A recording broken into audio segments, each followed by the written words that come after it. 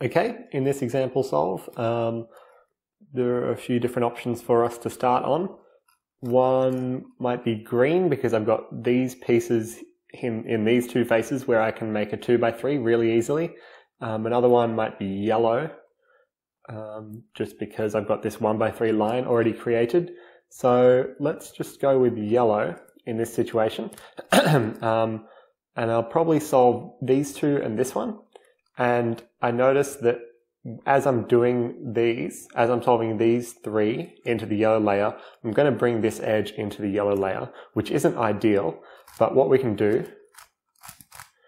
is immediately do that as soon as we've finished this 2x3 here, and then pair it up with this one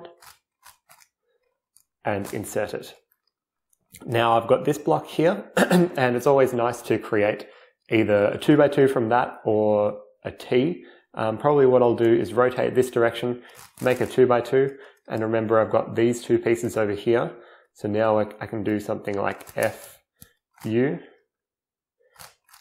insert that 1x2, and then I've got this piece here, and this piece back here. So I can go something like L prime U prime D2, and then insert that. Now when I rotate, I think the best thing to do might be actually green on the back here, and orange is pretty nice as well, but so are the red and blue. I suppose green is probably the best one to do, so I can make a 1x3 there and insert it into the back. Then I've got these two and this one, so I can do something like R2 U prime, R2 U R. Then I can go for the orange. So I've got these three and this 1x3 already created down here. Then finish off the orange by doing RU R prime D2 R. Then I'll go for the blue center, build the 2x3 like that, and then finish off. And then as I'm doing that, I notice this red and green block with this red and green edge. And then I've got the blue and yellows here. And I also notice that I've got this block and this block back here, which I can work on after I finish the blue and yellow. I'll take it out and then work on the orange and yellow. So I've got these two there and then this one there. And also as I'm doing that, I'm noticing the red and yellows are getting formed automatically. So I'll insert that one, take it out, and then in order to continue working on the orange and yellows, which I saw before, instead of doing a Z2 rotation, I'll probably do an X2 like that. And then because that puts these two in the front here. So I can slice to solve them, insert this one, slice back. And then our next good option is probably the white and blue. So I can do this one, and this one. Insert this, slice. Then I guess the next good option is probably blue and red because we've got these two, and I'm also noticing these white and red ones here. Solve those and then finish off the white and red and then restore the centers. Now for my last four edges, I've got this case in the front here with these two solved and this one down here. So I can do something like R prime U R, slice, R U prime R prime, slice back, and then I'll solve this case like so, and then I just have edge parity.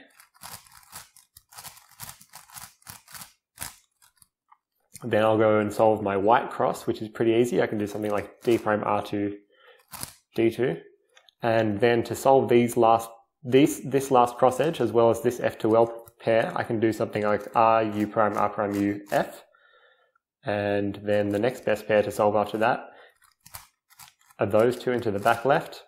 Then I'll probably go for these two. Then I'll probably go for this one and this one.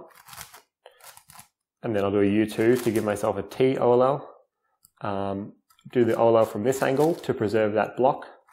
So I'm going to get these two and this one to come to this position, and then a J permutation.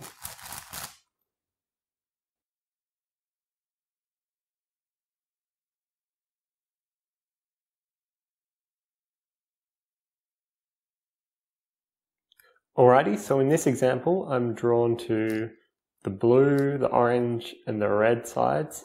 I think blue might be quite a good one to do. So what I can do is use this edge center and these two to create a 2x2. Like that. Insert those two. And then for my last three blue centerpieces, I've got this one and these two down here. And then I'll probably insert them into the back there like that and rotate the cube like this. Now, there's only one piece over here, so that's not very useful. I've got these two, and this one, which is quite a decent case. So we can do something like F prime, R, U, R2, F prime, R, and then insert that last 1x2. So that's something that can be executed pretty quickly. Now for my last 1x3 on the green, I've got this one, and this one. So I can do something like U2, F2, U prime like so, and insert it. Now when I rotate here, I see these red ones on the bottom. So I can do something like DU, and then use this one and that one. Now, probably before I go on to solve the rest of the red, I see I already have this yellow T. So what I can do is use this edge center to build that. And now I've got these two 2x3 blocks. So what I can do is continue working on the red center. So we've got this one, and this one. And then finish off the yellow center. Just trying to figure out the best way to do this. We can do something like R2, U prime, R prime, U2, R, U prime, R2, like that. And then for my orange center, probably what I'll do is do these two to preserve this block,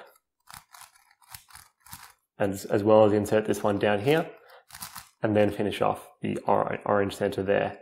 Now, once I've done that, I've noticed a few things. I noticed I've got these two white blocks in the back here, and probably what I'll do is go ahead and use this one and these two,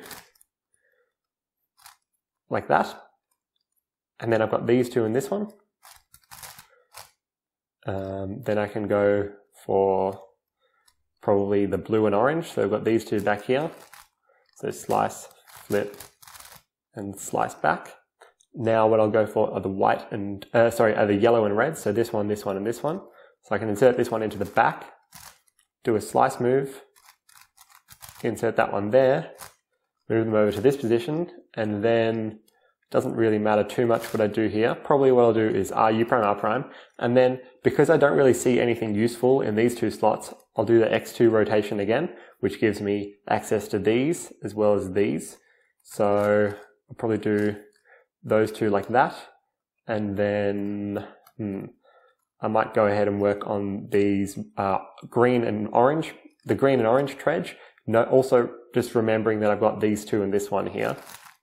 So if my look ahead isn't great, then I can just go ahead and solve these, which I might do, to be honest. So with this one here and these two. And I also notice this block here, the green and red. So when I solve those, I'll do the green and reds directly afterwards. Take them out and then restore. Now I've got an easy case in the front where I can just slice, flip, slice back. And I'll probably have to do my M prime U2 M trick here. So now I've basically just got a 3 cycle of edges for my last 3 edges. So I've got this one and these two. So I can take out this other unsolved tredge from the back, do a slice, replace it so that this block goes here and this one goes down here.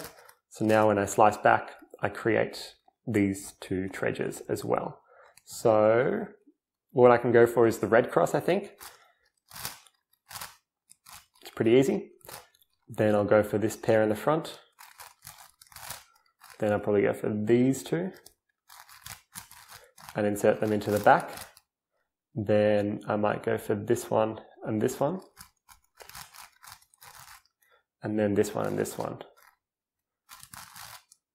OLL. I guess I would do COLL, and if I knew the ZBLL for this case, then I would definitely do that. But I just did COLL there, and then I have a U permutation.